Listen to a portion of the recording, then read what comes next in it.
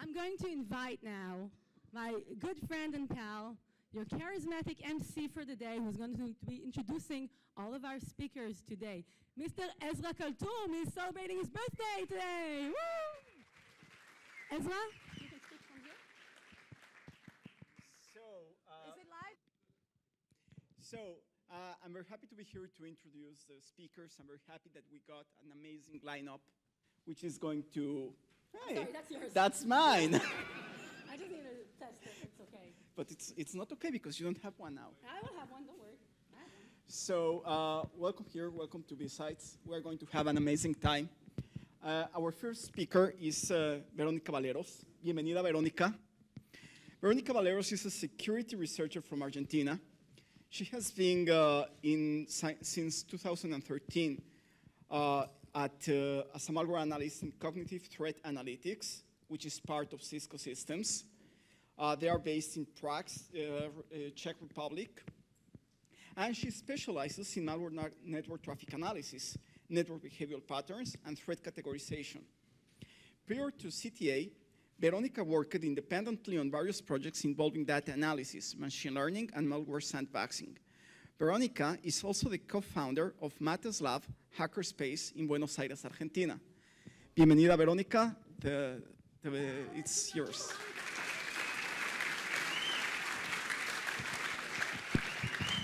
I'll get you mic'd up. Ezra, offer this glass to you and to our friend Veronica. Okay.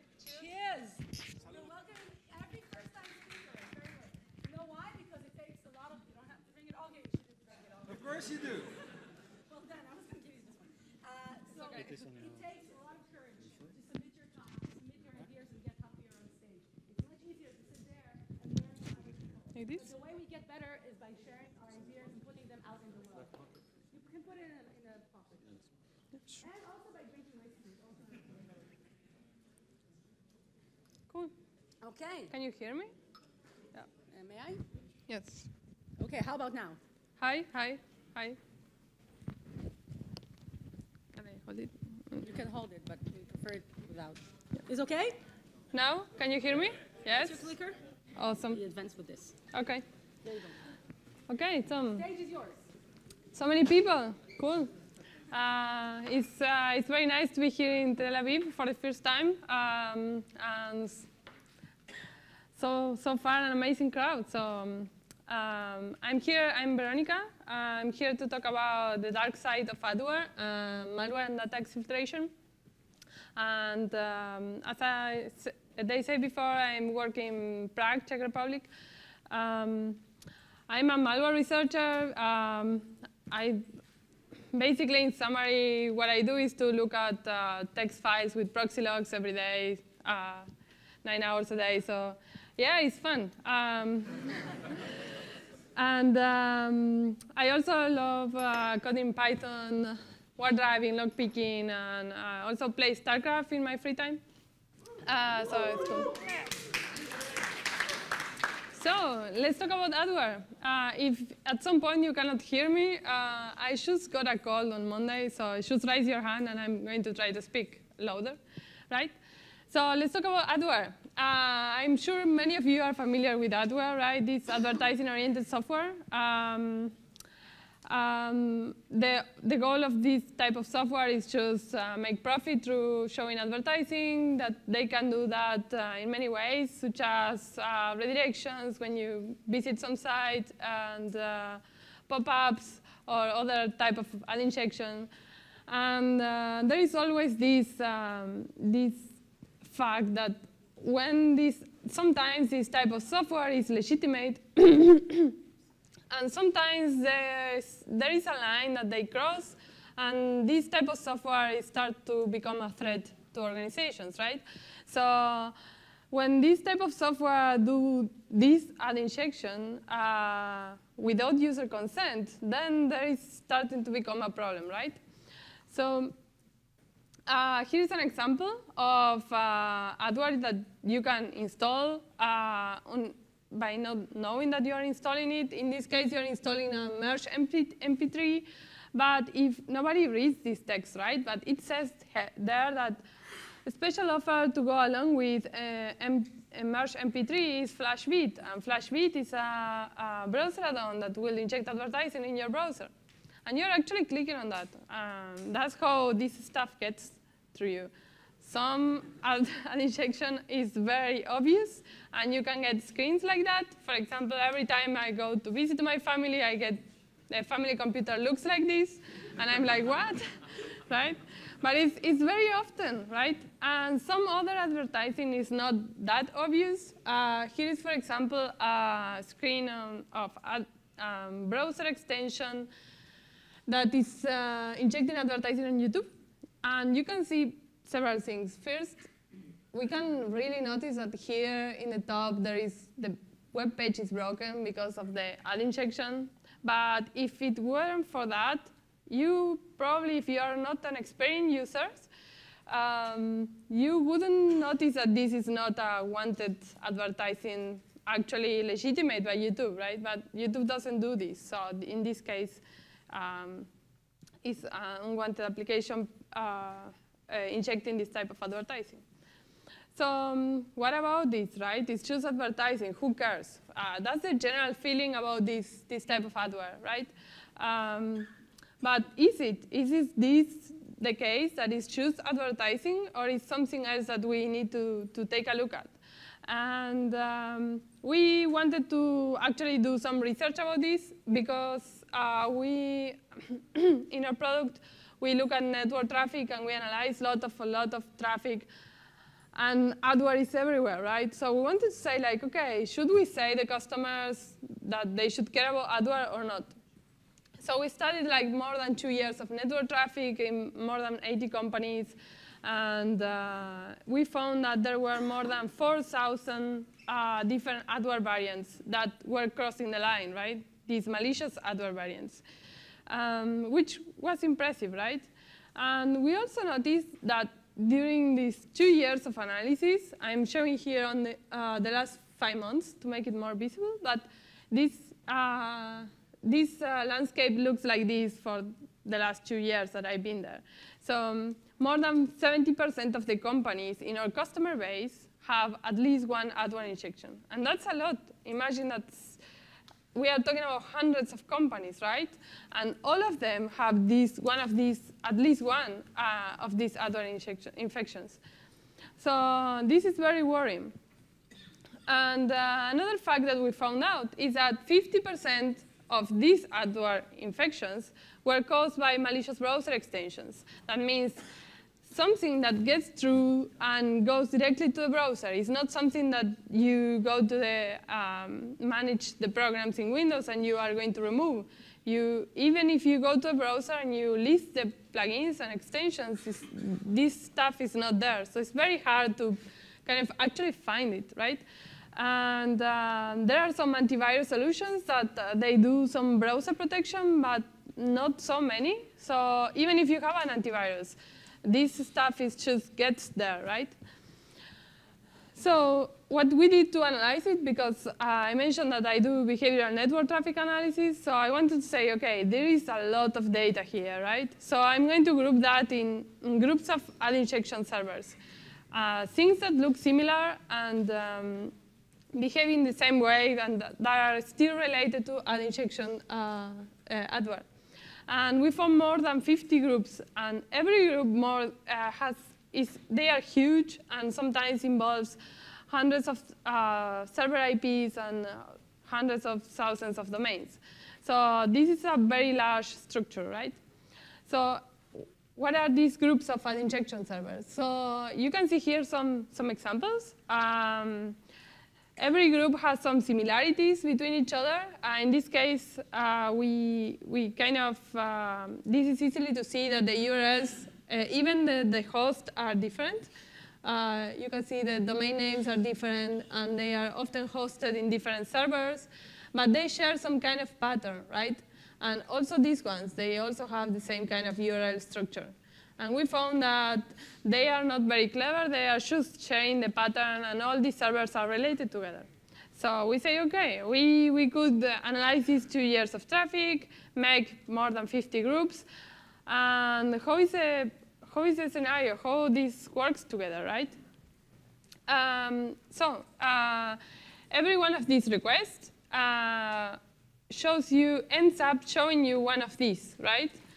But what we found is that one browser add-on that usually communicates with more than one of these groups of ad injection servers. And this is very interesting, just remember that, because it's going to be important later. So this is the minimalist scenario that we came with. And probably we oversimplified, but for the sake of it, it's useful. So software bundles are the main source of these browser add-ons or other toolbars or PUAs or something like that. And every one of these versions of Adware, what it's doing is communicating with one of these injection servers, and they're doing they have three main functionalities. One of those is injecting advertising, right? We all know that because it's more visible to the user, right? We see the advertising.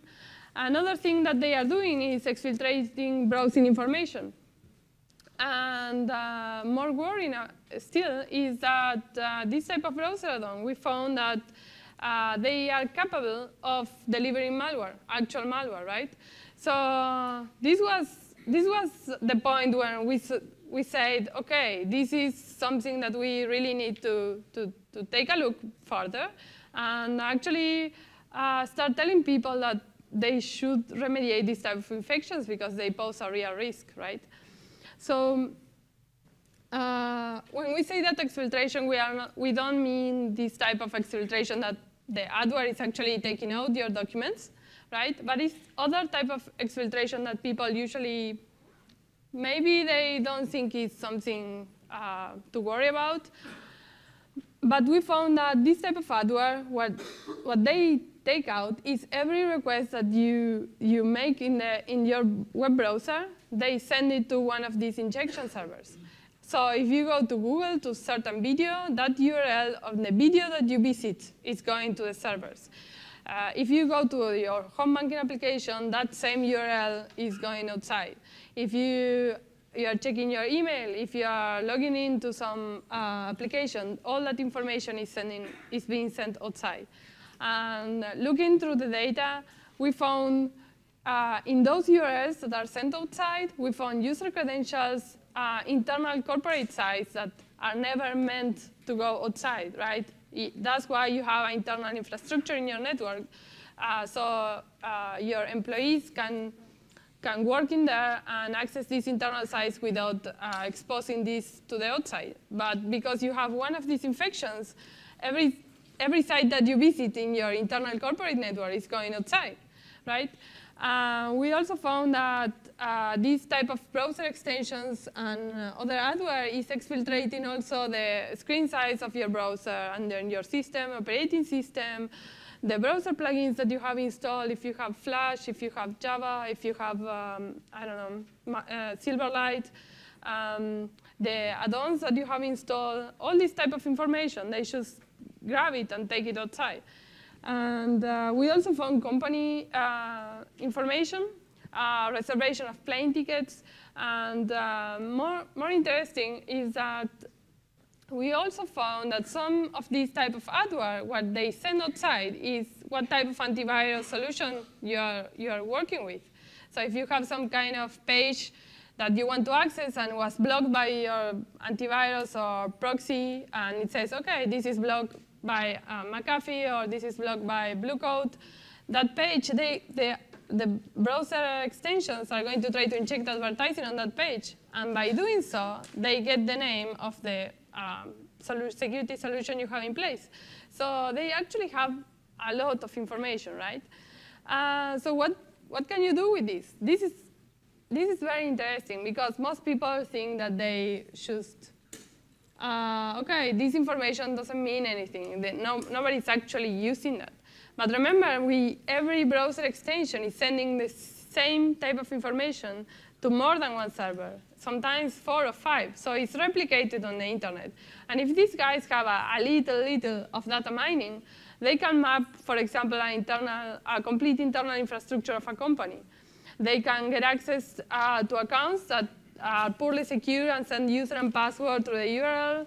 They can also get statistics about, okay, which extension or add-on or plugin is more commonly used. That's how then exploit kits work, by exploiting vulnerabilities in this most used stuff, right? So this is something that it seems a bit scary. If I'm a user, I would worry a lot about this, right? But we also say that we found that this type of adware can deliver malware. And this is something that we suspected for a long time, that, okay, we have 70% of our customers infected with adware. Okay, it's just adware, right? But what if, for a moment, we think that this type of adware can actually escalate into a more severe type of infection? Is it possible? For 1.5 years or 2, we haven't seen this until January this year. And suddenly, we saw a spike on some infections in our customers. Users just got infected a lot. And we found that the type of software, or let's say, that was associated to these infections was called DNS changer. And looking for information on the internet, we found some reports that say DNS changer is just adware, so don't worry about that. And some other reports saying that, okay, this is really a malware. So we started looking at that. Is this adware? Is something that we should say to the customers, worry about that, or not, right? So we did a joint research with one of my colleagues, Ross Gibb. He's a reverse engineering. So he actually took a look at the binary and reversed it. And we found some interesting things in this piece of software. We found that for getting into the system, there is no user interaction for installation.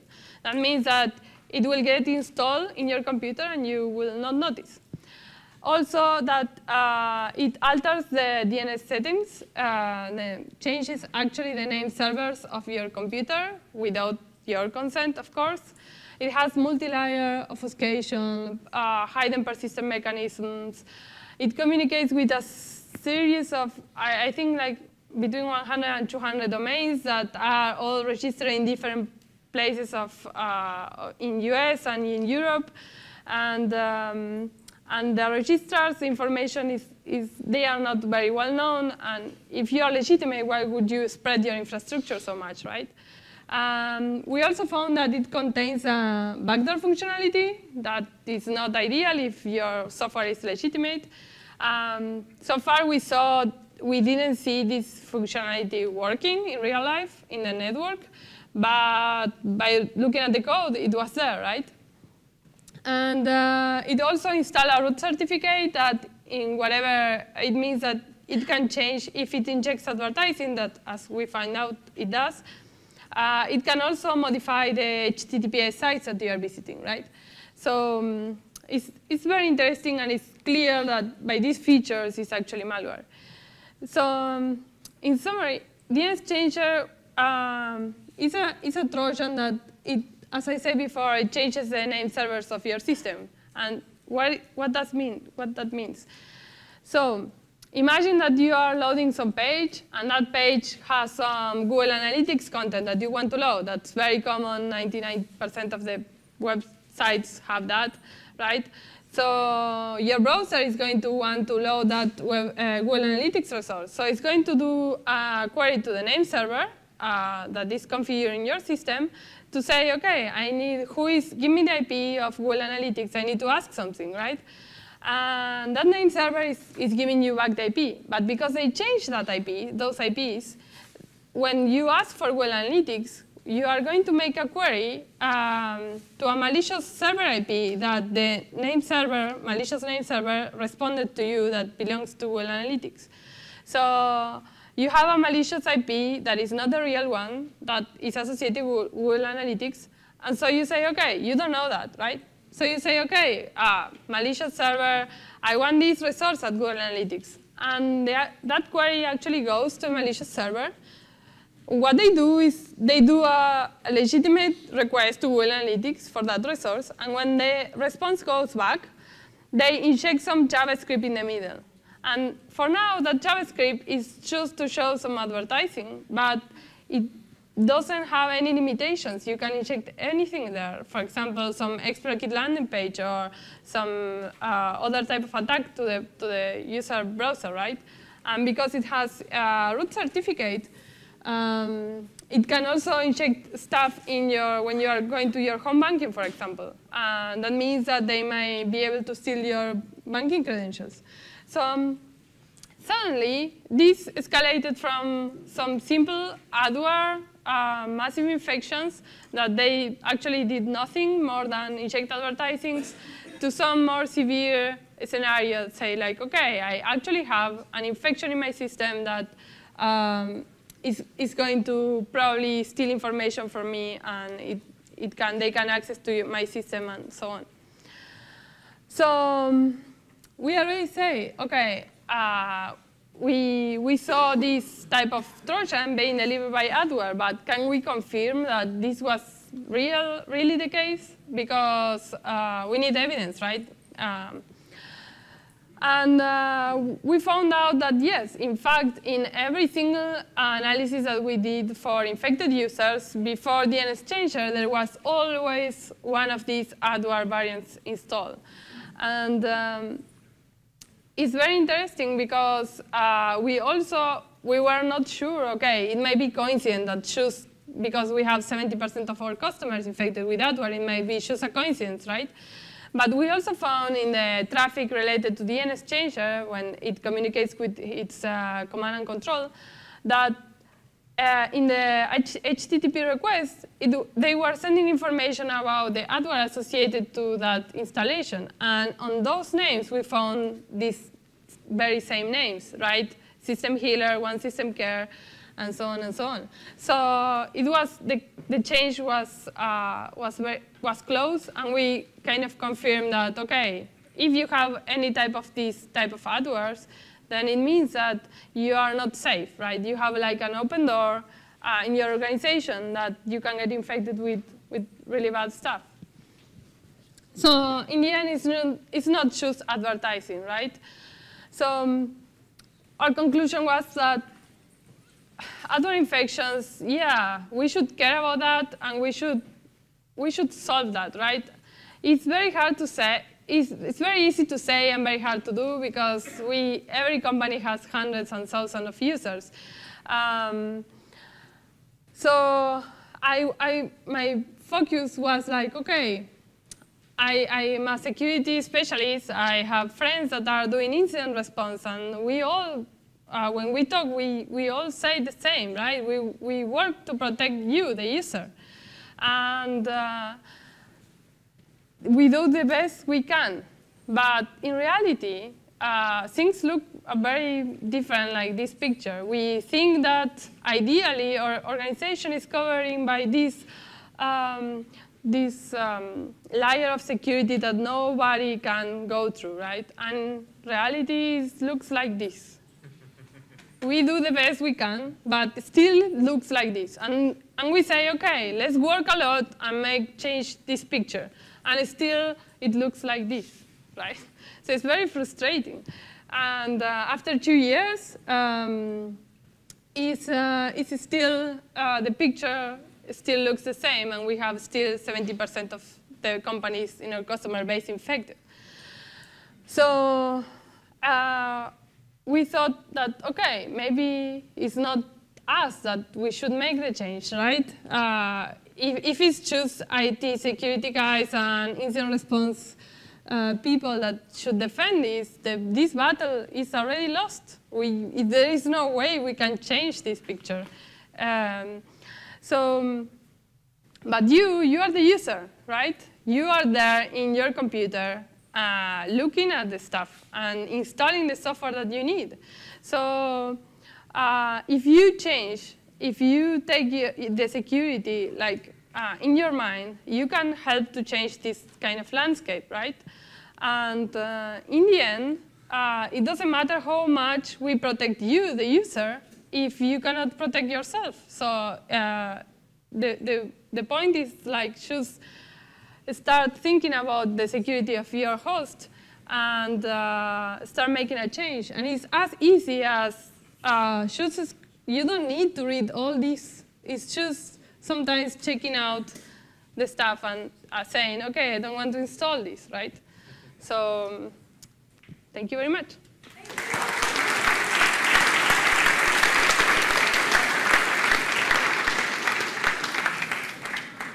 I don't know if we have time for questions. We have 2 minutes for questions. So ask them if they have any questions.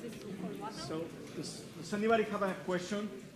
This research is private users or organization? It's public here for the first time.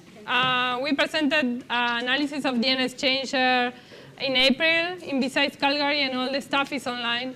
So you can check it there. And if you want more technical stuff, you can email me. It's open to share. Thank you, Veronica.